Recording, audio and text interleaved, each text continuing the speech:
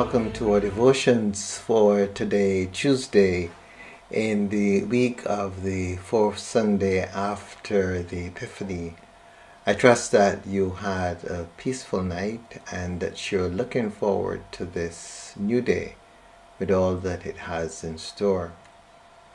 As usual, as we come together this morning, I invite and encourage you to bring all of your loved ones with you in your heart and to find a quiet place where you can reside for a few moments without being disturbed. I'm going to bring your attention to this devotion, and remember that a devotion is your personal experience. And so even though there may be some thoughts that I may offer, some readings, it's always important for you to recognize and remember that this is about you and not about the presenter. And as you listen to the readings, just listen and see what God may be saying to you this morning as you join in this devotion. This is your time to be with God. You're sharing it with myself and some others, but at the end of the day, it really still is your time to be with God. So take a few moments then and take a couple of deep breaths to bring your attention into your heart space so that you can really feel the stillness, the peace that is here. Allow yourself to be open and receptive to the Spirit's words. Listen. Listen to what God is saying, what message He has sent to you through His messengers. Mary listened, and Mary heard a very important message about how God was seeking to use her. If we would listen, we too would hear how God intends to use us. For God's messengers are all around us, whispering in our ears from time to time, amidst the busyness and the noise of our world. Take this time as you breathe to express gratitude for those little messages that you get from time to time, those directives. Some you acknowledge and some you ignore. See how well you can do in the future, taking time to listen, and not just to listen, but to act on the guidance received.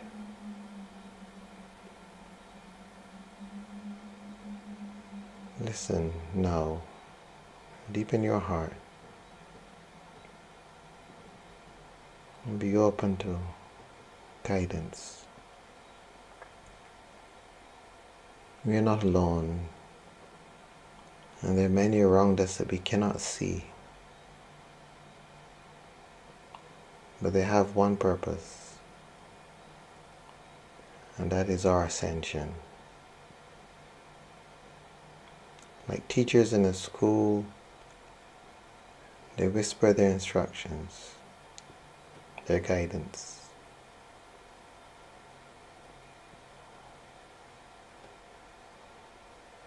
Encouraging us when we fail,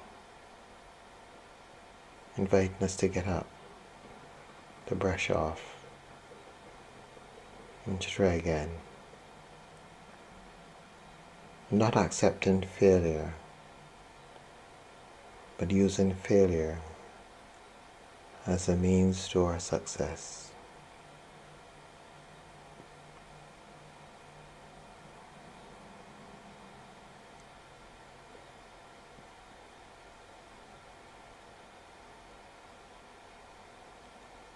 Jesus says, the Spirit of the Lord is upon me.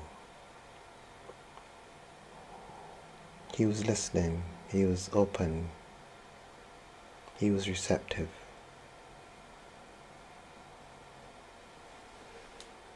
The Spirit of the Lord is also upon us. But it is for us to acknowledge the presence. O God, you have created us and known us. We adore you as creator of all things.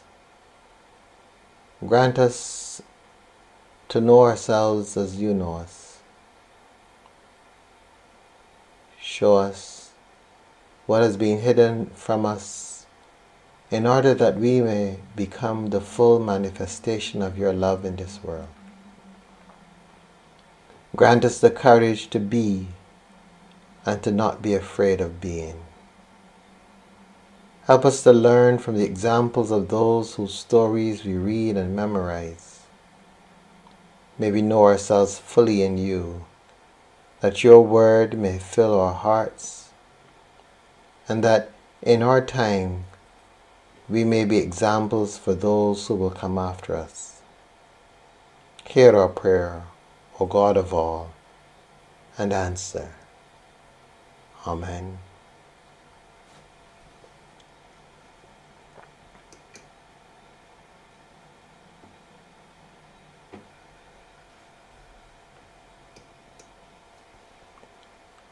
We turn to our reading for today.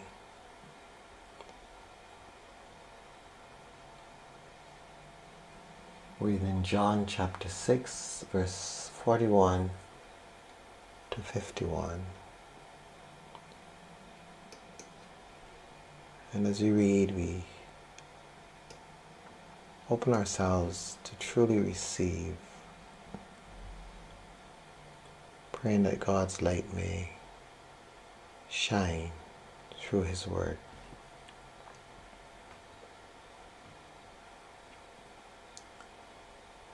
Then the Jews began to complain about Jesus because he said, I am the bread that came down from heaven. They were saying, is not this Jesus, the son of Joseph, whose father and mother we know? How can he now say, I have come down from heaven?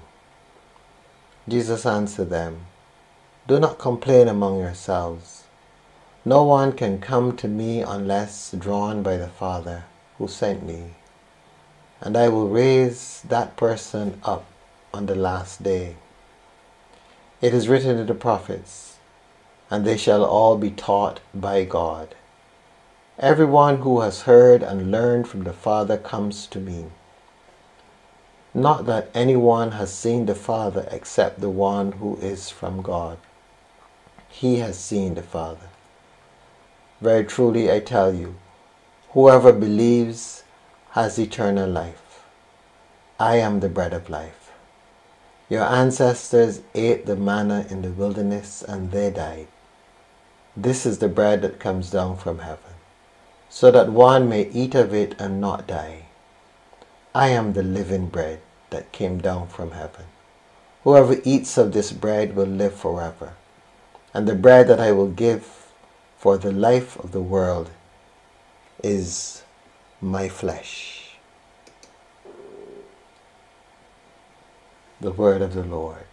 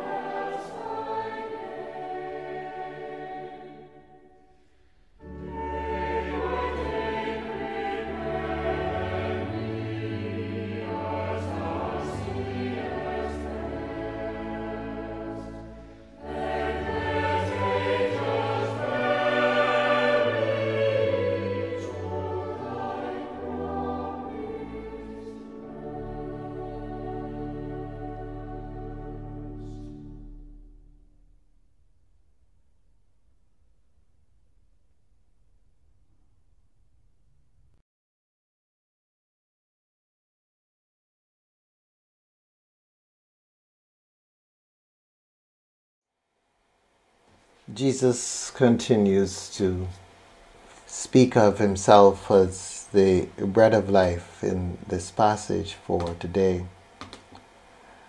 And he shares with those who are challenged by his words, he shares with them a wonderful statement. He said, "This is written in the prophets, and they shall all be taught by God." And they shall all be taught by God. You know, I have heard this passage so oftentimes, and whenever you hear these passages in Scripture, there's always something new that you can pick up, that you can now use in a different way, or that you hear it in a different way. And this morning for me, it is that line, "And they shall all be taught by God." When I say that, I have this image in my mind of something like a pyramid. And God is at the apex. And mortal man is at the base of the pyramid. And between God and mortal man, there are these levels of beings, messengers, instructors. And they're all handing down from one level to the next level instruction. And God is the source of this instruction. And these levels are levels of ascension. Persons receive and ascend, go up higher, go up higher. It's a journey of ascension for all of us. And as you go up higher, you're able to help those beneath you, those who are coming along, those who have not attained what you have attained. And so from that perspective, you can see that all this teaching comes from one place, or one source, the divine. And no one is left out. No one is excluded. And so Jesus says that he has come down from heaven. He has come down from the Father. He has come to bring teaching.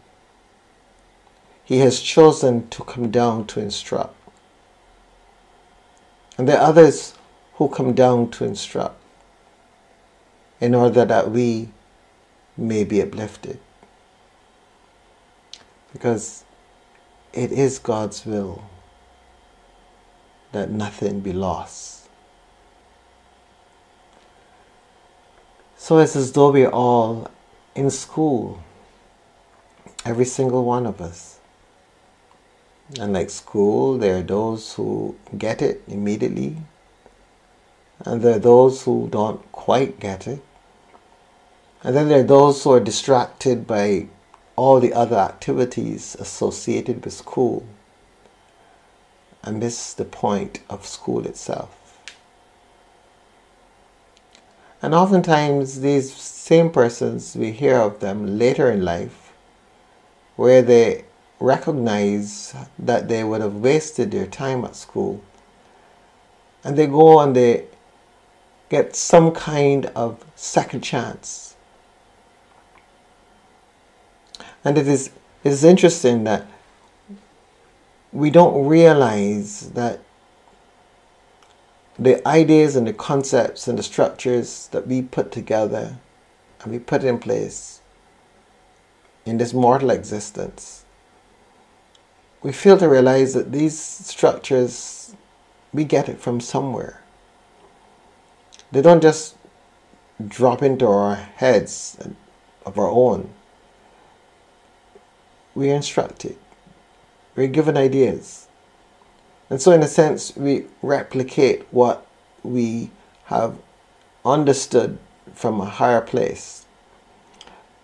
But unfortunately, because of where we are in our own development, those structures that we might have received from above, they take on slightly different focus, a slightly different structure. The structures in principles are there, but in execution, they're fraught with all sorts of egotistic issues that create trouble. And so when we see ourselves having structures where there's an opportunity for persons who have missed it during their youthful days and they're given a second chance, call it adult learning, call it remedial, whatever we choose to call it, but we make provision for it. It seems to be the same way with this real work that we're here to do. That there are opportunities for those who don't pay attention, those who are distracted, those for whom the world seems more engaging than looking higher. Just like those youngsters who are just into games or just fooling around at school and pay very little attention to their instruction. And many of us who do the same with our earthly existence. We're distracted by all that the world is offering us. And we pay little attention to the real work. In our time, we recognize that so many persons have become disaffected with church. Not that church has been perfect. It hasn't been for a long time. But generally speaking, the world has called persons to it in very strong ways, and many have gone off and forgotten why they were here.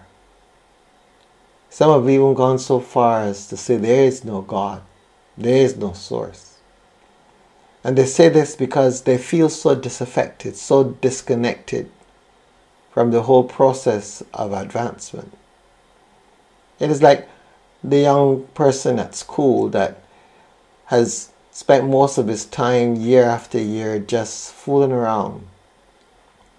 And as far as he's concerned, or she's concerned, his certificates and stuff like that, all these are a waste of time. They don't get you anywhere.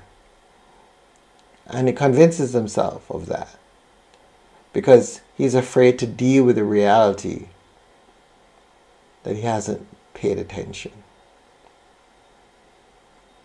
Oftentimes, persons become disaffected and they lose their way.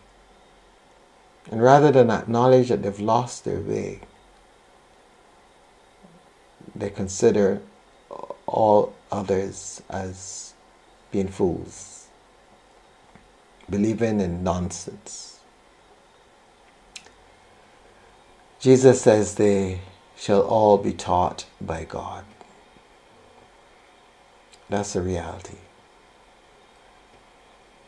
We are all being taught by God. And the messengers of God, the teachers of God, come down among men to lift men up to be with God. This is our truth. This is what we know. This is what we are understanding. And as the human family becomes more evolved, more aware, more conscious, it is making even greater sense to us in these recent times, because we can now understand what this is all about. And so this morning, as we come into this space and as we seek to understand more intentionally what God is doing in our midst, it is vital for us to really take the time and understand that we are in an education process. There's lots going on that we are receiving from above, and we need to pay attention, because that's the only way that we can truly get through this journey. Sooner or later, God will have God's way. But we have this free will, and so God continues to send His teachers to us, hoping that we would listen, that we would pay attention, that we would allow ourselves to grow and to ascend.